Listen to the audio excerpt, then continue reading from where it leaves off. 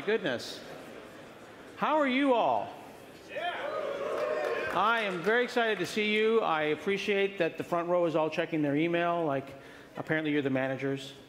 Everyone in the back's trying to build their software, but I can see you deleting emails like a boss. So good job doing that.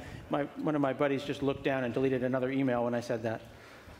So this is an interesting talk. This is an experiment that they let me do because I think that there's a bunch of cool little things that maybe aren't keynote ready or maybe not even fun enough or interesting enough to put in any talk. But what if we put a parade of all the developer things, all the fun little things? It might be a little small feature that was added to Visual Studio 2019 that made me smile. It might be an experiment. I've got a couple of experiments that I'm going to show you that we don't know if we're going to ship.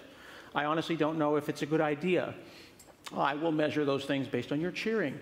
And if I show you a demo and there's silence, well, you've just killed a product. So feel good about that. Okay? So we've already heard before in the other talks that life runs on code. For me, it's even more important because not only is it things like your car or your traffic system or the space shuttle or your artificial pancreas or a little robot that runs around your house. What was that? My artificial pancreas keeps me alive. It runs in Azure, and I've got it in my pocket, and I've been looping on an open source artificial pancreas for over 3 years. So for me, life really does run on code, and it really gets me excited when I start thinking about the power that code has to influence all the things in our digital life, whether it be your smart home and being able to go and talk to a smart system at home, whether it be things like connected retail that we're starting to see more and more scenarios, or the future of things like manufacturing, digital factories, smart cities, and more. Life runs on code and also tacos. I'm going to try to make as many taco-related demos as possible in this talk. The fact that, of course, I'm here from Portland, working remotely in Seattle right now, means that I get to expense all of my tacos. And because I'm on an expense account, it's double meat, free double meat, because Microsoft has to pay for it. Pretty exciting. I've had tacos morning, noon, and night. It's a really great time to be a .NET developer. We talked about this a little bit in our talk with Scott Hunter, but this idea that I can do stuff not just in Azure, not just Azure Functions, Azure SignalR services. I can do things anywhere in Azure.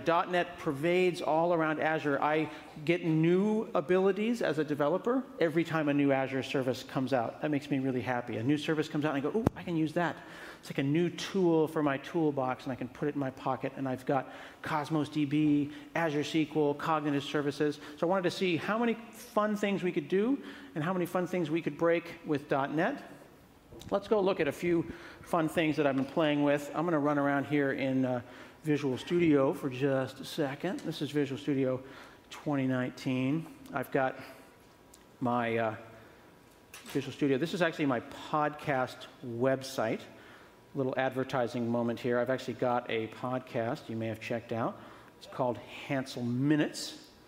And it's really fun. And the website's actually written in ASP.NET Core and built with Visual Studio 2019 and hosted on Azure. And there's been hundreds and hundreds of shows of lovely people like you. I would encourage you to check the show out. What's fun about having a website that you keep up 24/7, of course, is that you get to learn about all this kind of code. I like trying new things. I'm using unit testing. I'm using headless Selenium testing. I get to go and run code cleanup and try new features in Visual Studio with the actual source code of what I'm working on. This here is code cleanup that we saw a little bit about, but I want to talk more advanced than we did in the keynote. If I go here to configure code cleanup, I can actually set up different profiles, and I can describe the features that I care about that are either editor features like white space and tabs and things like that, or language-specific features. And that editor config file gets checked in to source code. It's an artifact that you actually care about.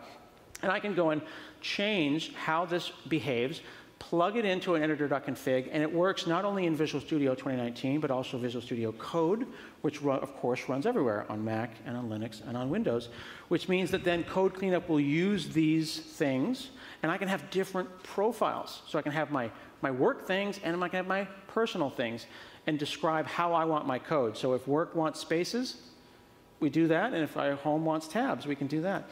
And it's really great that that's all built into Visual Studio. One of the things that I think is really interesting is this extension and the rich extensibility model that we've got in 2019. I've actually put in a thing here called Whack Whack Terminal. This is one of the extensions. There's thousands of great extensions that you can get to Visual Studio 2019. Wouldn't it be nice to have an integrated terminal inside of Visual Studio 2019? You can have that now with an extension from the marketplace. Maybe if you give them feedback that you think that's fun and important, they might put that in Visual Studio proper, which would be kind of cool. By the way, that right there, that's my blood sugar.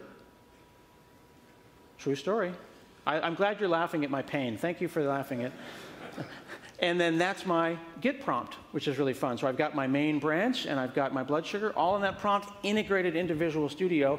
You wouldn't be able to do something like that unless you had a really extensible system. And having an extensible prompt, having that prompt inside Visual Studio, and then being able to have extension in Visual Studio makes me very happy. Another thing I wanted to point out was what was going on up here in the search bar. I can search Visual Studio. So if I do something like fonts, look at this as I type. Go and say fonts, go right to it. So it's not tools, options, environment, and I can go and search for other stuff. Add a new WinForms item, add new templates, and I can even go and search online for those things. I can search within NuGet itself. That search dialog, you should spend more time in there. Now, sometimes people think when you learn Visual Studio, you have to learn all the hotkeys. I don't learn all the hotkeys.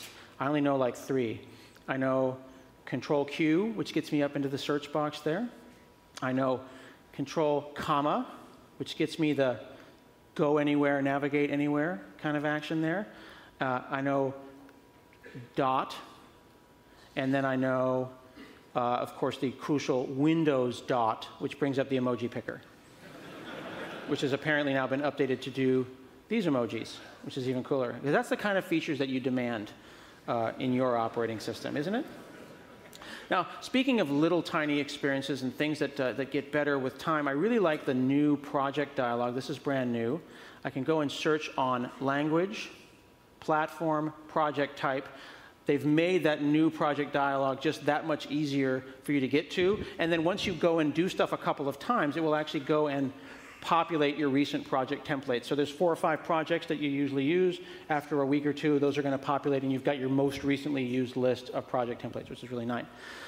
Now, I talked a little bit about that terminal window, which is an extension, but I also noticed that there was a while there where I was searching for, the developer command prompt. The developer command prompt. It's basically DOS, but not DOS, with paths set up for you to get MS Build, right? It's the DOS prompt that gives you the path stuff that you want. But it's 2019. Where's our PowerShell developer command prompt?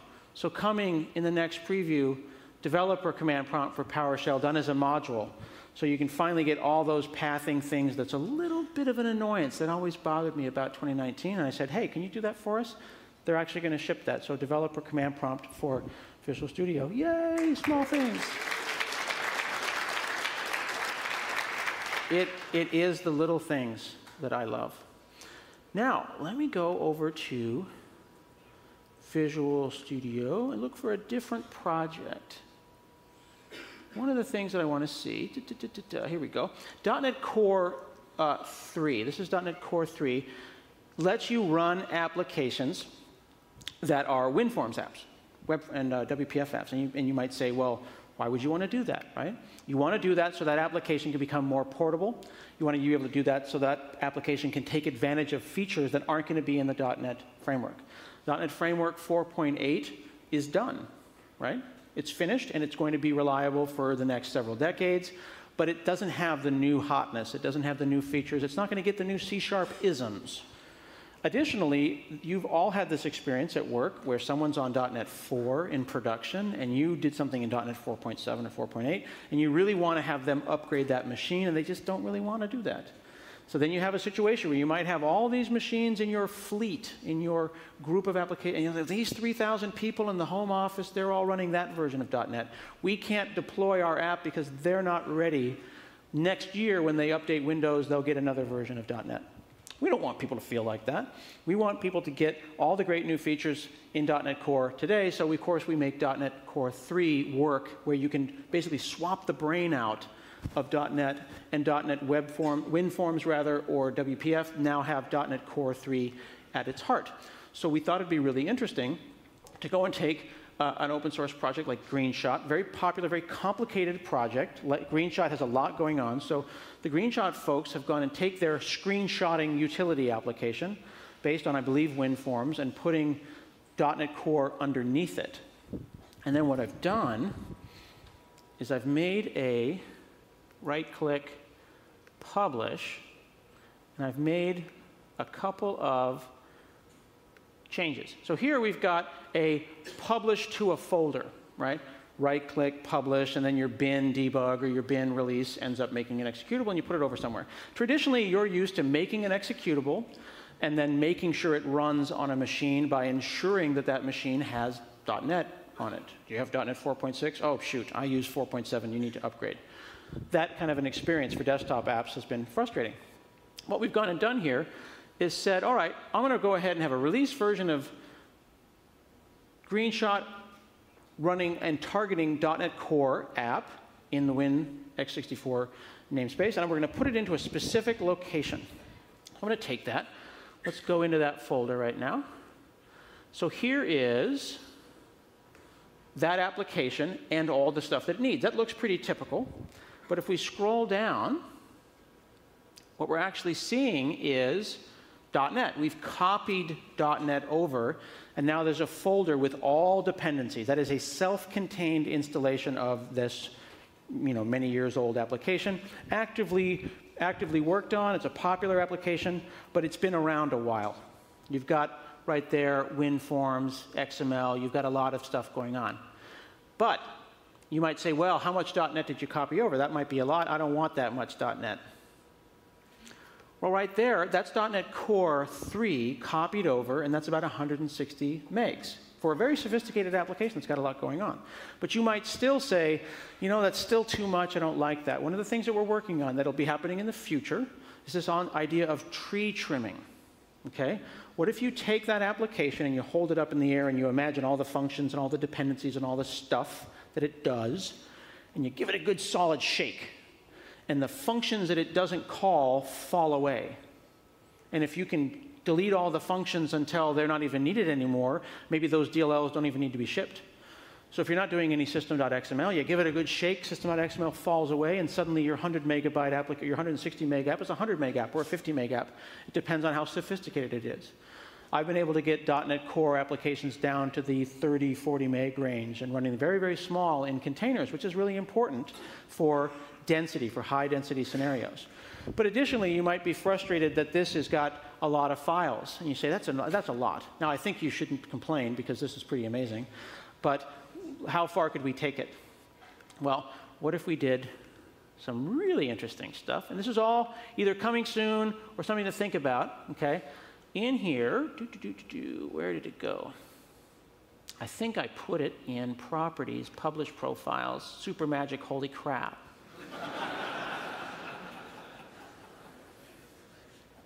Let's go and look in that folder. Turns out that if you name a profile that, it actually names the folder that.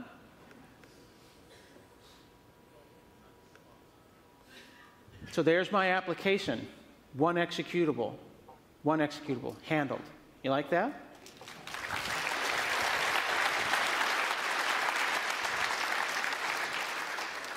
Hey, I've got a .NET application I'd like you to go and run on your machine. You pull out your USB key, you stick it in there, and then, of course, they should think about viruses and all that kind of stuff. You delete their hard drive, and you're like, yeah, .NET. And it runs. And it runs because it just runs. It has everything that it needs. Now, it's very early times, but it's something that we're actively working on that you're going to expect to see in the .NET 3 timeframe. It's going to get better in Preview 4, Preview 5, Preview 6.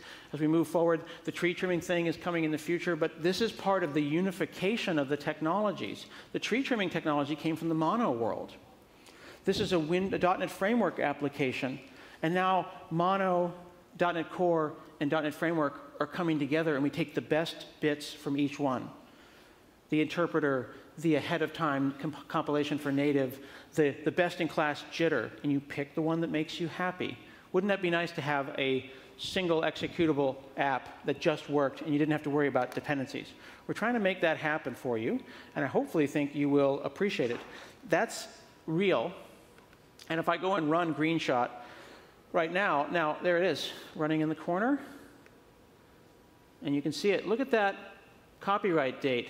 This application's been working on for a long time. Apparently has absolutely no warranty.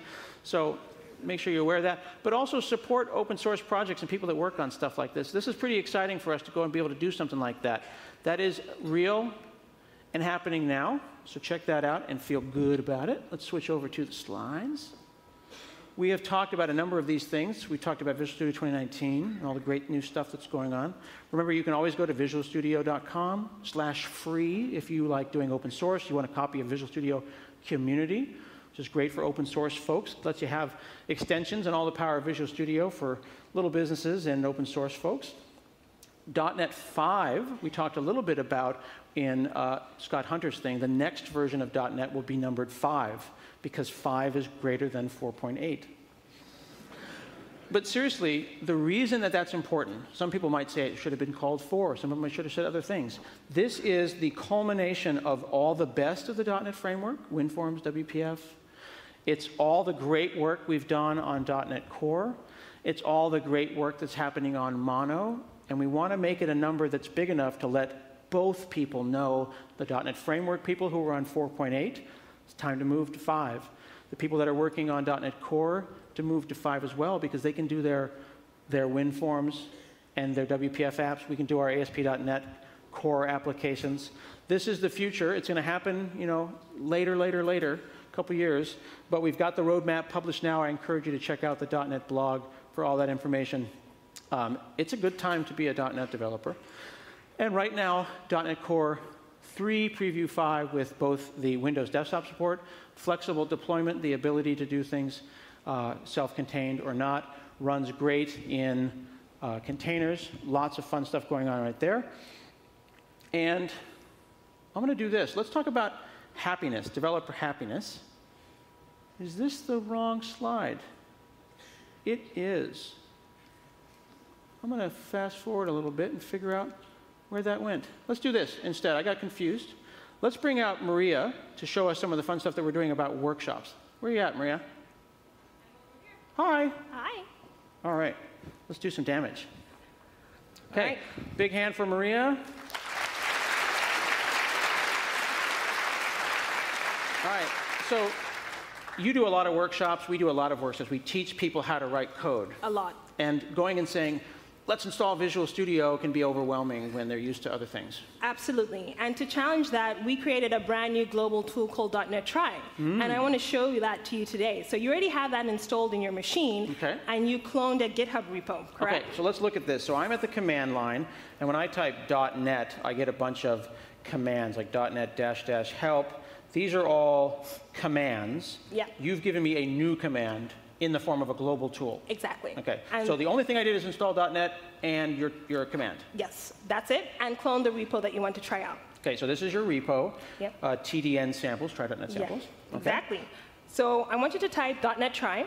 .NET Try. And what this is going to do, it's going to start up Kestrel and load up a browser. Okay. So the browser that we're in now is an interactive experience. So if you click on one of the samples that we have at the below. Well, hang on, I'm confused though. I want to know what's going on here. Oh, this is not. Good catch. Why does this not say ASP.NET? Because we're running a markdown file. You're running a markdown file. Yeah. Okay, so if I go back to the command line here, I see readme.md. That is what you just launched, my readme file. I just launched your readme file. That's the readme file that we cloned. Exactly. Ooh. This is getting interesting. Okay, so what do you want me to do? So click on Introductions to C#. Okay, Introduction to C#. I'm interested also that the path has changed. I'm actually kind of running this all locally on my machine. All locally on your machine. Okay, all right, intro to programming. So run the code. Dun, dun, dun, dun, dun, dun. And I assume that was the power of the cloud? No. It was the power of .NET on your machine. Okay. So what we're doing here is that we're treating the browser as an editor. Okay. And we're using the try.NET engine to actually create those kind of experiences. Aha, okay, so there's a client-server thing going on here. This is my editor, not Visual Studio in this case.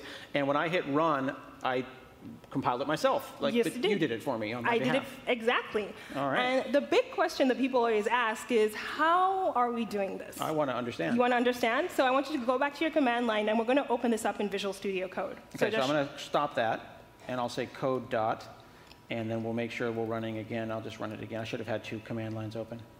All right, these fonts are huge. I know. Okay, let me make that better. Yeah, so let's start with the methods.md. Okay, so this is a markdown file. Like a markdown file that people would typically write. Okay. But what you're going to notice that inside the code fences, using try.net, we've actually extended the options. Code fences, what's that? So the code fence is where you see the triple tick CS. Okay, so that's markdown that I recognize, because we use that for writing blog posts. Yeah. You went tick, tick, tick, C#. C#. And there's some C#. And there's some C#. All right. But what I want you to pay attention to is you've noticed that there's something different, like something that doesn't look like regular Markdown. Well, that's all extra looking stuff. It's extra looking stuff. So what we're doing here is that we're pointing to a region in a C# project called methods. All right. It's in a particular source file. Which it looks like it's relative to where I'm at. So that must have come down when I cloned the repo. When you clone the repo. All right. And then we have the project that will pull down all the assemblies. Okay. So if we go over to program.cs, all right. which is over here. Yes, ma'am. All right, there we go. And you will notice that we have a methods region. Yeah. And we have a bit of code. So what we're doing with try.net is that we're accessing your backing project and allowing you to run it within Markdown.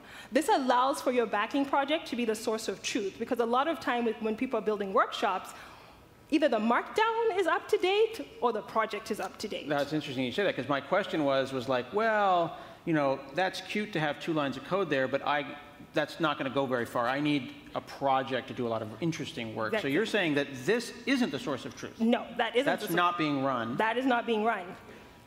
This is being run. So let's change that to something else, tacos. Like change. Hello, tacos. Exactly. Tacos, tacos. Actually, I'll make them, yeah. Okay, so I'm changing this code here. Yeah. Yep. And go back to the project. Okay. And if you still have it running? Yeah, it was in methods, right? Yes. Where's methods? We can go. Actually, can I do this? Yeah. Okay, so that's interesting. So the home page gave me a list of my web server, which is my local folder, and there's the classes and everything you need. All right, cool. There you have. Look at that. You run it. But we also want to make sure that we give people the flexibility to actually change the code as they want. So change that from 2 upper to 2 lower. Okay. And you're going to also get IntelliSense too. Yo. Providing people with a real-world experience that they'd expect when they're running in an editor, for example. This is really cool. So think about this for a second, folks. You're out there and you want to teach .NET to somebody. You say, all right, everybody, we'll do a git clone, a .NET try, and we can learn programming, and then we give them kind of a gentle on-ramp to Visual Studio, as opposed to the download Visual Studio first yes. kind of thing, and then reboot, and then wait till tomorrow or whatever. And we're also seeing this huge trend in interactive documentation as well, which we're able to provide. Interesting. Okay, so I've already got a readme.md in my project. There's no reason that I can't use a code fence yes. and add those features, and then my docs themselves could become interactive. Absolutely. I dig it. How complicated can this get? It looks like I can do all kinds of interesting stuff. You can do all kinds of interesting stuff. Okay. Right. So we've got loops and whatever. I could probably bring in other packages and stuff as well. Absolutely. This is local, though. This is all local. But what if you wanted to take your Markdown and make it into a website? So the documentation would be then interactive. And then you just host it on Azure. And we actually have an experience of that. Okay. So then this right here, interactive.net, is this the same thing? It's the same thing. And we have a tool coming up within .NET Try that will be .NET Try Publish. And we will spin up a bunch of HTML for you. Okay. So then this is the power of the cloud. This is the power of the cloud with the help of Blazor. Ah, so when I hit run Hello World, even though it's hosted here, the work happened in my own browser. In your browser. Okay, so I'm not calling out to some other service. This didn't cost me any money other than the website itself. Exactly. And you can see that by going to your developer tools. Okay. F12, all right. network. So if you notice over in console, for starters. All right, sorry. We see that WASM is initialized. Okay, so there's my WebAssembly right there. Yeah. And then if we look at network, I can see my DLLs that are brought down. So I'm running .NET in the browser. So the power of Blazor, except you applied it to workshops. Exactly. This is cool. So workshops, interactive documentation. Now, interactive documentation would be sweet, but I don't usually do interactive documentation. I just get the NuGet package, make a console app, and I mess around a bit, and I go, it looks fine. And that's how I pick my NuGet packages. And I think that's the way most people do. Okay. But we've been experimenting with the NuGet team on what if you could just run it in the browser. Okay, this is just an experiment. Just an experiment. We need your feedback. You can go and at Maria on Twitter, or at me, at my boss, if you wanted to theoretically do that. Yeah, like my boss. Yeah, that's fine. Okay. And okay, so cool. So what is this? So that is JSON.NET. Okay, on a NuGet website. On a NuGet website that looks like every other NuGet page, but I want you to scroll down, and we have an editor right in the browser. So I could go and have a playground, a workshop playground, and go to NuGet, maybe get there on the home page, click playground, and then try different NuGet packages. Exactly. What do you think about that?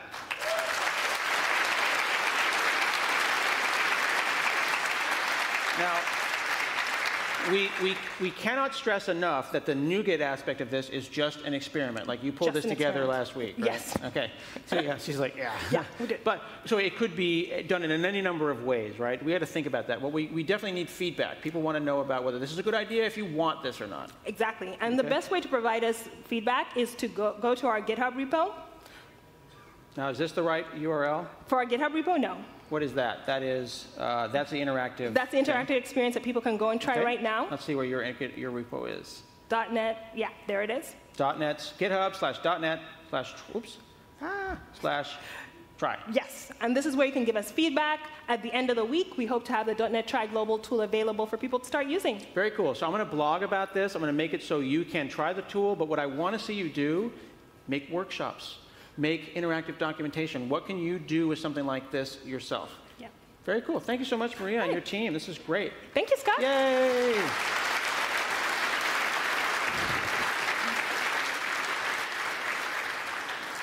What a great example of .NET everywhere. Like, this is what I want you all to think about. The idea that I could go and do a workshop with all of you, and we could all do it interactively and say, .NET Try, and then we play, and then we get Visual Studio Code, and we move our way off into there. But the documentation would be local. You could even imagine that documentation living inside Visual Studio Code. It's really, really cool. You can also see pieces of .NET Try and their team's work on the docs. If you go to docs, sometimes you'll find a .NET Try enabled page. It's pretty exciting stuff. So one of the other things I wanted to show is, speaking of .NET everywhere, this is my low-rent solution. They wanted to charge me money for a guy with a camera, so I figured I would just bring this thing here. What are some other cool places that .NET could show up? So I work with my friends over in, I'm turning this on. Look at this here. Tiny keyboard. Pause for effect. Still pausing for the effect.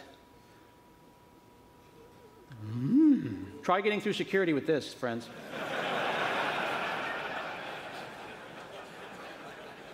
What is that, sir? Oh, it's nothing. It's fine. It's fine. Don't pay no attention to that thing that I've got there. This is a fun thing. This is actually a really cheap tripod. All right. This is called a CrowPi, C-R-O-W-P-I. It's just a thing I bought on Amazon. It's a great little company that makes these. And what you're looking at is a Raspberry Pi on the left-hand side there that has been basically stuck to a playground of fun stuff. You've got your GPIO pins up here, and you can see that they light up, telling you that this button is connected to that pin.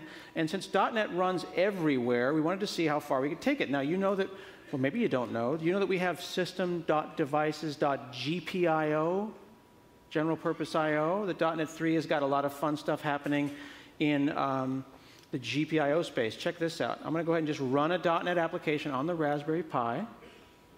There's our smiley face. But more importantly, yum tacos. Yum tacos. Thank you. I'm glad. That's all it takes to get applause from you all, is just mention tacos. So one of the things that's exciting about that is the community around it. Check this out. This is at the .NET GitHub repository, .NET/IoT. And these are the devices that they're currently working on. Look at all these great devices. It's a really, really active community of people that are going and bringing things in. If you find a part from Adafruit or our friends at SparkFun and you get one of these parts working, you can go and read the spec sheet and go and write a driver, in quotes, a driver for it. And then look at this. System.device, rotating, then there's the smiley face. You have to kind of squint to see the smiley face, but you get the idea. This is low-level code. This is the kind of stuff you'd usually expect to be doing in an Arduino type of a situation. We've got .NET Core running really great on a Raspberry Pi, which has allowed me to do all kinds of fun projects, make ASP.NET microservices, automate my house with .NET. There was even a really cool DNS server called, I think it was Tectanium, that I wrote about in my blog. It's an entire low-level DNS server, and it runs on a Raspberry Pi. With something like a CrowPi, which is a really fun tool for learning and for STEM, you can go and play with .NET, even if you aren't thinking of yourself as being a low-level IoT person. And we got to play with the matrix display. We've got the LEDs working. It's really, really exciting. Whoops. Really, really exciting and fun stuff.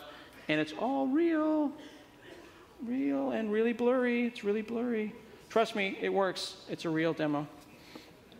I would encourage you to check that out and get involved. It is making me very, very happy. These are the little things to have IoT and .NET Core merged together. And I lost the clicker thing.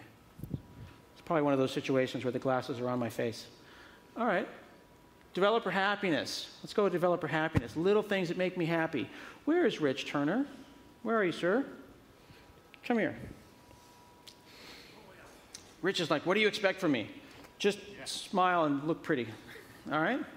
So I have been hanging out here. You saw Maria just left, and Maria and I were at the command line. I love the command line. I spend a lot of time at the command line. I think that Windows is great, but we're missing the boat when it comes to command line technology. Yep. It's awesome stuff having the command line. So yesteryear is the future. Yes, it's the dream of the 90s. It's alive in Portland. So explain to me why this is a suboptimal situation and why you could make it better. Oh, switch? Darn you, computer. So this is the Windows command line that we all know and love. It's a rather old application. It's actually been in Windows since the Dark Ages. And one of the big problems with the console is its primary goal is backward compatibility. So every time we change something... That's its primary goal. Don't break. Yeah. No, it was originally introduced into NT to run MS-DOS scripts. Ooh. Anybody ran on MS-DOS? Yeah? Greybeards like me? Yeah. .bat. .bat. Yep, deploy it was the .bat, future. Right? Yeah, it wasn't the future. Very exciting. So this was essentially introduced to Windows to run MS-DOS batch scripts, and it's still in broad use today. We think we can do a bit better. Yeah. So what you did is you made this yummy thing. I'm going to go and say DOS but not DOS. DOS but not DOS. Yeah, that's what I called it. We'll come back to that in a second. So this is DOS but not DOS. Yes, CMD. Yeah, and I can go and do something like that. Yeah. And that's fast. Pretty quick, right? That is fast. It's drawing on your GPU now. Seriously? Yeah, finally. This is GPU-enabled DOS? You saw it here first, people. Absolutely. 1,000 frames a second. So Windows Console draws on your CPU, which means if you minimize your Windows Console windows, your build will run quicker, which is great. Because it gives you back it's funny. CPU cycles. I suspected that. Right?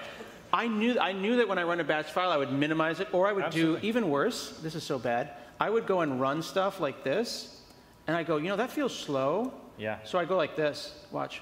And you shrink it down, we draw less. So it takes less CPU. And I'm like, is it done? Yeah, it's done. Yeah, exactly. Yeah, it's still going, actually. Yeah. So give yourself 3% faster builds, minimize the console. But not anymore. Not anymore. Okay. Because now we're drawing on your CPU. Okay. On your GPU, sorry. On your GPU. Yeah. Okay, cool. So this is an attractive thing, and I noticed this right away because I tried it right away. I held down Control, and I scrolled. This was the first thing I beat the team up when I joined to say, can you make the text do the zoomy thing because my eyes are starting to back up. And then, because I always try every other thing, I hit Control, Shift, Windows, Alt, Scroll. With your elbow. Yeah. Check this out. Oops. That's not the wrong... What's happening? So you'll see, it might be more difficult to see on the big screen, but the blur and the transparency are adjusting. You can see my icons. And I'm going to make it go back the other way. That's Control Shift Scroll. Yeah. I think that's pretty fun. And someone's like, why did you do that? Well, why not? Because we could. Because you could. So now we're on the GPU. Now we're drawing everything using GPU and DirectX and DirectWrite and so on. Now we can do fun things like blurry backgrounds. This is a modern terminal. It's a modern terminal, very modern terminal. How will this be distributed? So we're currently with the other thing about this is that it's currently open source. We've just open sourced it this morning. We literally pushed the code during Kevin's keynote, which is a little bit nervy on conference Wi-Fi, but it worked. So the code is out there. You can download and clone the code today. You can build it and run it locally. We're just sorting out a few things with our automated CI system, which will then see the Windows terminal available via the Windows Store for you to download as a preview self-host. And then we're aiming to get this out into V1 kind of state toward the end of the year if we can. Okay, so I wanted to see how far I could take it. So I'm doing a number of things that I wasn't sure if they were allowed. First, there's a profile.json settings thing, and you can go in there, and I just made a bunch of icons and made a bunch of profiles. Why don't you show the audience where you set those things up? Because these you define yourself. We'll ship a few by default. I hit settings, and I went in here, and I'll go ahead and format that. And these are not only my settings, but my color schemes. I like a vintage cursor.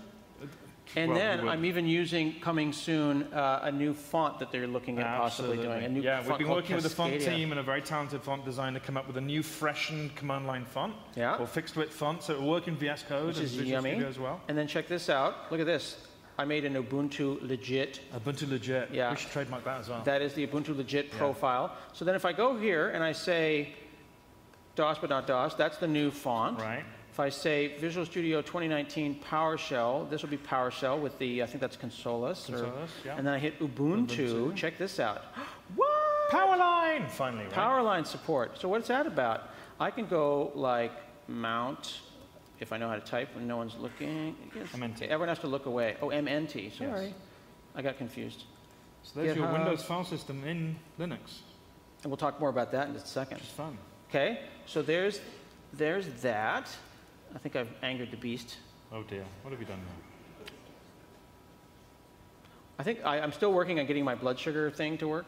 So maybe that's warning you. There's some challenges there. I'm probably going to die in a second, so you take. I'll catch you. You go and take over. I can control W and close the windows. Yes. Which is pretty cool. cool. We've got a few glitches there. The last one won't completely terminate the app, but we've got to fix it. No, it's fine. I mean, it's 0. whatever. This is really early code. Well, so early. I wanted to do this. Check this out. I thought it would be interesting to go and mess with them. So I put a bunch of emoji into a loop. So I wanted to see what would happen. So now, .NET, people are looking. It makes me nervous. .NET run. Watch the left-hand side. Emoji madness. Animating emojis in your command line. So then I showed Michael Crump, and he was like, well, wait a second, how far can I take this? So Michael decided to write a Pong application in .NET using emoji. The future is yesterday. The future is yesterday.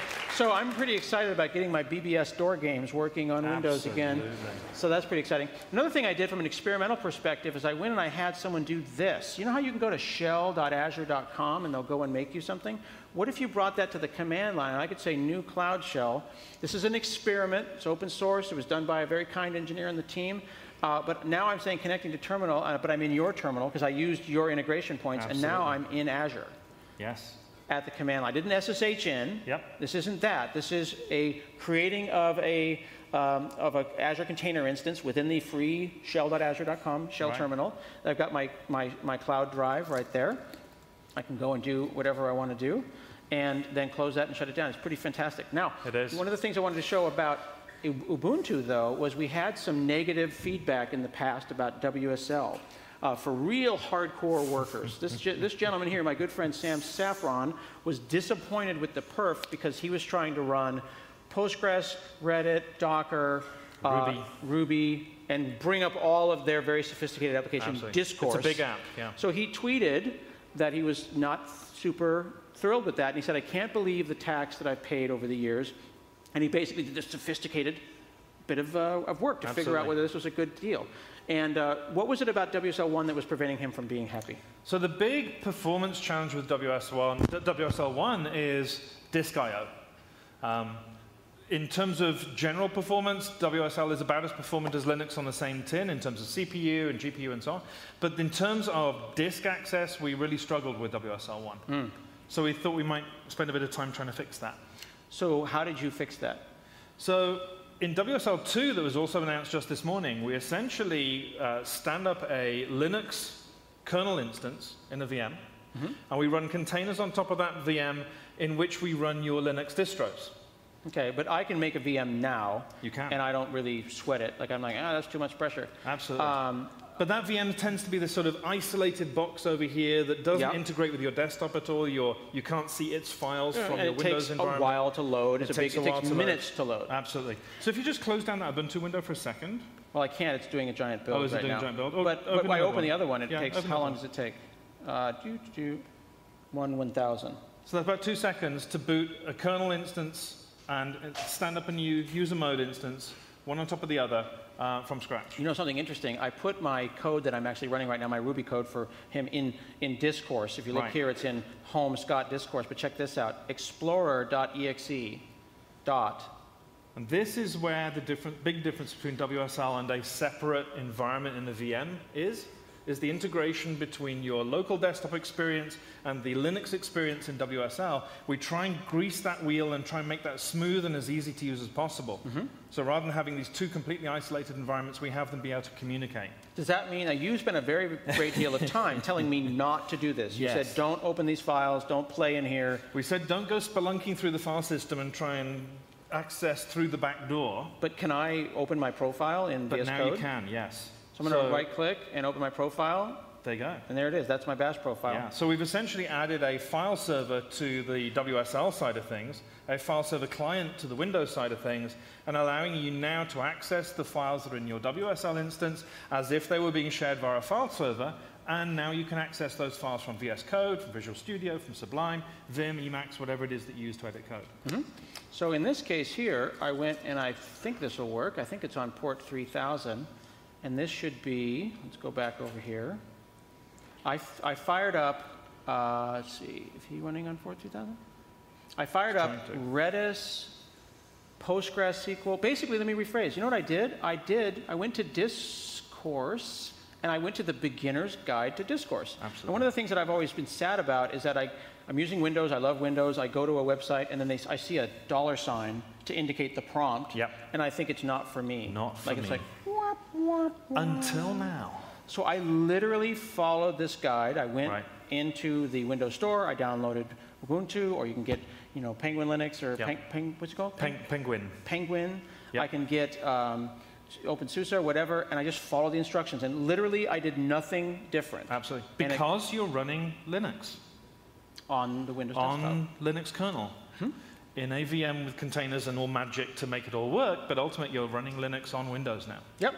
So we went and told Sam about this, and we did some heroic stuff. Sam's in Australia. we might have had to ship a couple of machines internationally. So what we did is we shipped him a computer to try it out, because he was upset and we wanted to make him happy. And he said the boot speed of WSL2 is nothing short of spectacular. Double-click on the Ubuntu icon, and within a second it's up from a cold run post-reboot. This is not fire up a VM and SSH into it. And wait for 15, 20 seconds for it to start, and then log in, and wait for it to boot to the desktop and all that stuff. Right. And if you know Sam, you know that he doesn't give compliments lightly. Yes. Best-in-class option for Windows. So if you want to do anything with Discourse or Ruby or any of these languages. Or anything with any Nix tools or build environments, build scripts, debug scripts, test systems, all manner of stuff. Yep. So I just followed those instructions, and that worked really, really well. And the perf is comparable to running on a virtual machine. Very comparable to running on a virtual machine, which is approaching native, obviously not quite as fast in some cases. He did say that if you install Linux on the metal, then you'll get more perf. Yes. But what kind of perf are we talking about? Is it twice as fast? So we're seeing, depending upon what you're running and how disk intensive it is, if you've got something that's extremely disk intensive, we're seeing between 7 and 10 times faster. 7 and 10 times faster. Yeah. That's hot. All right, last thing I want to show you is what's going on over here. Do you remember the old days when we used to ship power tools? Yes, power tools. Those? Experiments much like this talk. Much like this talk. Stuff that we don't have permission to ship. Switch. Darn you. Why aren't you up here? You should be good at this by now. Remember, what's this? Thank you, by the way. It's the first of some of the power tools that we're starting to create. I have always felt it was frustrating that I couldn't maximize something onto another virtual desktop. Virtual desktops, for me, are one of the hidden gems of Windows. They're not exposed visually that well, But it's so powerful to be able to have a desktop where you might have Outlook and some Word docs that you're working on, and then a separate desktop where you've laid out all your dev tools, your editor, your debugger, whatever you've got, another window where you've maybe got some tests and some builds running, and be able to flick between them with a mere 4-finger swipe across your taskbar. Right. Trackpad. Other people on competitive situations have had this experience for many years, so why shouldn't we? Why shouldn't we? Why should we do without? So what we're doing is we're bringing Power Tools back. Yep. We're breaking all kinds of rules. And they're open source. They are open source. One of my favorite ones was I ended up holding down the Windows key too long. Ever wondered how to access the shortcuts that make you productive on Windows? Wouldn't it be great if we could actually show you what they are? Look at the numbering along the bottom there, reminding us to go Windows 1, Windows 2. This is actually contextual as well. You notice that the window controls on the left says no action because this is actually full screen.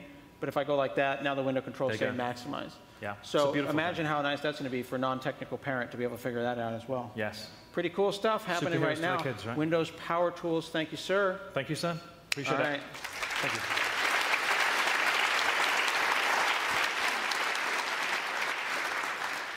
So what's new? Windows Terminal, it's happening.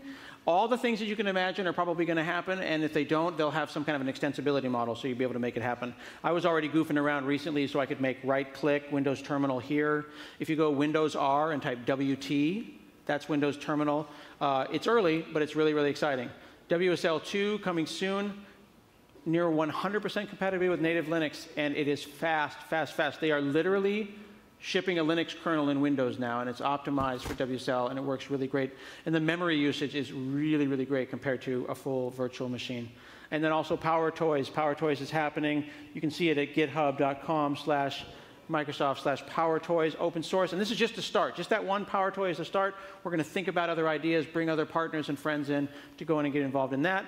Now, tacos. Where is Seth Juarez? Right here. Are you here, sir? Yes, sir. What computer? Are you on another computer? Did you put your computer in the bag? I am on 14. You're on 14, sir. 14, but I think my screensaver might have come on. Is it? There you go. There you go. Okay. I'm going to move my... move your stuff. So Scott last week was like, hey, you want to write something for me? And I'm like, yeah, I got nothing to do. I wanted you to use the power of the cloud and .NET to solve a huge problem because I took my buddy. Yeah, and I know this guy, and I can totally vouch that this literally happened. I took my Australian friend. This actually did happen. It happened 3 days ago. I was with Adam Kogan from Australia. Yeah. He and his daughter Ruby came down, and they're here, and they wanted to try new foods. New foods. So we went to Chipotle. And I'm going to have to... I know. As a Mexican, I apologize. I feel like... Right. Yeah, my grandma is very upset right now. I should have got him tacos. I got him a burrito, and now he wants a system to tell him the difference between a taco and a burrito because he doesn't like burritos. He never wants to see a burrito again. He's all tacos all the time. Okay. So we need to solve this with machine learning. Okay, so let's do it. Okay. I thought we would use ML.NET if that's okay. Please. So I got to put into a context that maybe you can understand, right? You're from Portland, right? Yeah. So whenever you're making like your vegan kale salsa for your, your free-range chicken tacos. Yeah. You know what I'm saying? Like yesterday. Yeah, like yesterday. So basically, if you think of machine learning as the blender that takes something inedible like kale, you know what I'm talking about, right? Okay. And blends it together and makes something useful. Like salsa. Like salsa, right? Your vegan kale salsa with turmeric and essential oils, of course, right? So after it makes that, right, then you have something that's useful. Yes. Right? And so imagine machine learning as like kale. I'm imagining it's like the blender, right? Yeah, and then you put that data, which is what our kale is, you put it into the blender, and then something good comes out. Okay, so I went and got you via Away a whole pile of photographs of burritos and tacos. So let's give you an example. All right. So I have here in my training data set some pictures of some burritos. Now these are burritos here. Burritos, yes. And on the upper left, that's some burritos here. That is a burro. No, but it's really small, so burrito. it's burritito. Burrito, right? So basically, this is the kale. Yes. This is what you're giving the machine learning algorithm to learn from. You're so saying, it's chewing on these burritos. Yeah, it's chewing on it. You're saying, this is a burrito, and I basically use folders. Yeah. And these are tacos. Use these to train it. Now, here's the thing. You're going to look at this. Pictures of tacos, like drawings of tacos. Not even drawings. And so basically, if you're a .NET dev and you're looking at this, you're like, I know exactly what this is. Seth is going to give me a folder. Oh, hold on, let me zoom out here. So I think I zoomed in too much. That's cool. Like if you gave me a folder. I can deal with 2 folders. I know that much code that I can write that. So here's a folder, and I basically go into it, and I enumerate, and I yield return. So it's telling you these are the pictures of the tacos, these pictures of these. All right, so let me show you the actual Blender bits. Because this is ML.NET, and it just went GA. Load images. Yeah, so basically right here, I'm loading the images, and I'm creating this thing called the data, which is loading data into the ML.NET context.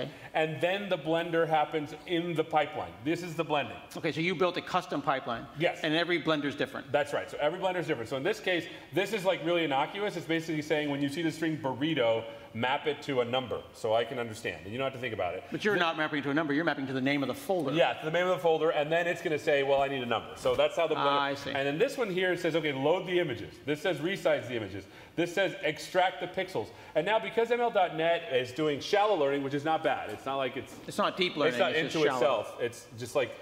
It's emotionally shallow learning. Yeah. Self-centered learning. Maybe my jokes are teenage angst learning. Yeah, basically. So basically, there's certain models that are shallow that learn on the surface of the things, and there's deep learning models. So basically, I took a deep learning model from TensorFlow, and I fed the pictures into it as a special custom blender that I brought in, like your Ninja. Okay. I think that your analogies are breaking down, but please continue. Okay. So this is what this blender looks like, is I want you to see what this looks like. So basically, this is the TensorFlow model that I'm loading. Seriously? And we're looking into the AI right now, so don't look too closely because explosions, right? So basically, it's feeding the pictures into this and then feeding it all the way down and doing a lot of mathiness.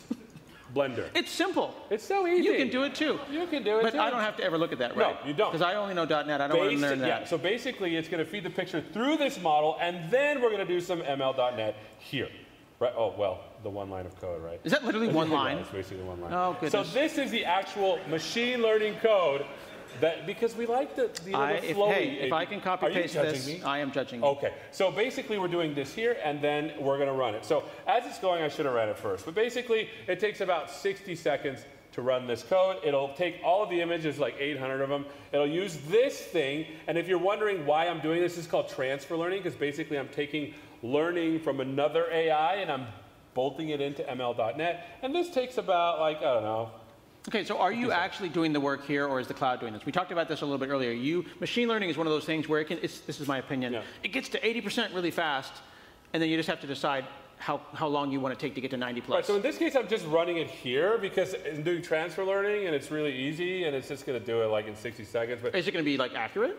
Yeah, I mean, I get about like 80, 90% accuracy. It's okay. Okay, that's about as accurate as an Australian at Chipotle. So it took 30 seconds. Yeah, about as accurate. So notice that these are the datas in the val folder. It's like, yeah, I'm guessing burrito. Well, breakfast burrito. Yeah. I mean, really, who can say 56%? I wanted to spend a lot of time, because I wanted to build you a really good application to show you this in action. I appreciate that you put work into this request. Yes, a lot of work. So I'm going to go ahead and set this as the startup project in Control F5. Like I said, a lot of work went into this demo here. You give win forms to a data scientist, and that's what you get. And basically now what I need to do is I need to load up the model that I built, because when I did this training, I basically saved the model out to a file. Okay, so the trainer made the model, and the model can then be reused and given to my friends. Just think of it like an asset, like a jar file or an assembly, something that you want to run. I dig it. And now basically what I'm going to do is I'm going to load the model here, so I'll do tacos model, and now I'm going to load some pictures of images, and it should guess if it's the right one. So that's load model. So I already loaded the model. You clicked the wrong button. Oh, I clicked the wrong button. I don't want you to fail. Oh, I care that much. Okay, so now I'm going to load the model again to show you that it's super fast. I'm going to load a picture, go to Val, I'm going to pick a taco, and it's going to look at it and say, you know what, Seth? I think those are tacos. They are tacos. And then I'm going to go here to load picture and do a burrito here and see that it's load burritos. Now, you're probably thinking that this is really hard code. But like I said, I spent a lot of time working on this for you because, again, you called me last week. I just thought it was a cool idea for a demo. I know, right? So to load the model, it's basically... Hang on. ML context, model.load, create prediction engine. That's it. And once you say I'm mapping... That's it. You didn't hide it in some giant file .cs. No, image data is like the thing I'm mapping from, and then this is the thing I'm mapping to. And then when I'm loading it, When I'm using the actual model, I do this transformation here on line 32, engine.predict, new image data, that's it. I dig it. So that's pretty cool. And to be clear, you used ML.net, Yes, which sir. we announced and we know is available today. That's right. Open source, cross-platform. That's right. You can reuse your skills. That's right. You can use TensorFlow models, shallow learning, deep learning, all the learnings. You can use the learnings. All the learnings. That's And then right. we also saw Scott Hunter show the model builder, which is a simple UI tool Yep. to jumpstart this process. It's really cool. I love it a lot. And next time, give me a little bit more advanced time. I will see you later for tacos. Take care, buddy. Thank you, sir. All right. Now,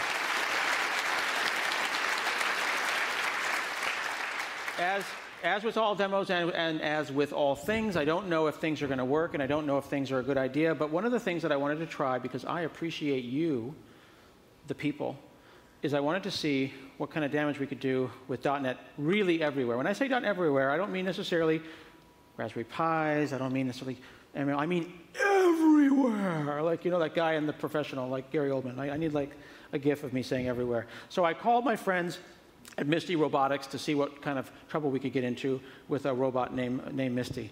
Do you want to help me out here? Oh, here, why don't you? Oh, hello, friend. Hello. You can help me if you want to come out and help me not break it. Check this out. This is Misty from Misty Robotics. How are you, sir? I know you're nervous that I'm going to drop her, aren't you? Oh, yeah. Yeah. You're afraid, right? He's like, don't anger her. She's fine, right? Yeah. Don't be angry. So what I wanted to do is Misty runs Windows IoT Core, and I've got my low-rent camera here that's Misty-sized. Let's see if this actually fits. I don't think I actually practiced to see if it goes that far. Hello. And I thought if I was going to do tacos that I need a Diet Coke. So I need to train the robot with .NET Core to teach me teach it to bring me a Diet Coke. So there we go. Let's look at that. So hey, Misty, can I have a Diet Coke? It's adorable. Hi, Scott. Good to see you. I got you the usual. The usual in the form of Diet Coke. There's my butt on a giant screen. So Misty can connect to the internet. Misty can take pictures. Say cheese. Can talk to Azure Cognitive Services. Tell me stuff about myself. Can you take something? A blurry image of a man. There you go. I've usually been described as a blurry image of a man.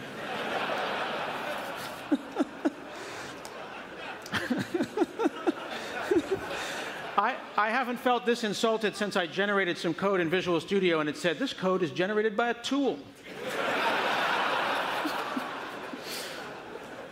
Misty has got Windows IoT Core at her heart. She's got all kinds of abilities to have, and you see that they actually 3D printed me an arm to hold the soda pop. It's a whole platform for having fun with robotics and learning about things in different languages, whether it be Node or coming later this summer in .NET. And they sent me some sample code to go and look at that I believe is sitting in here. Build, Misty, hello, build. And this is so exciting to see .NET everywhere. I like being able to go and take my skills everywhere. So here's an example, right?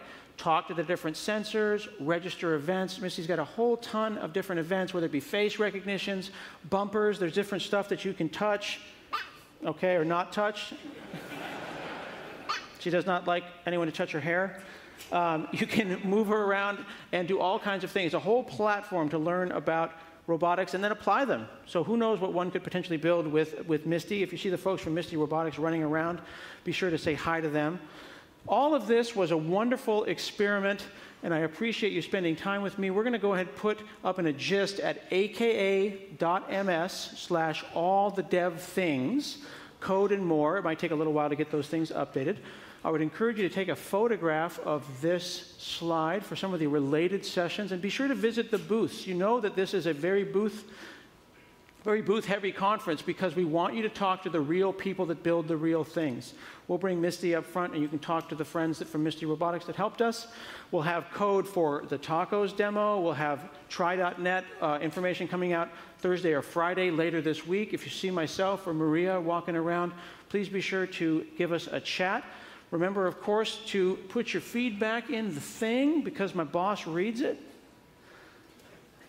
And thank you very much. I appreciate you all. Thanks for hanging out with us today.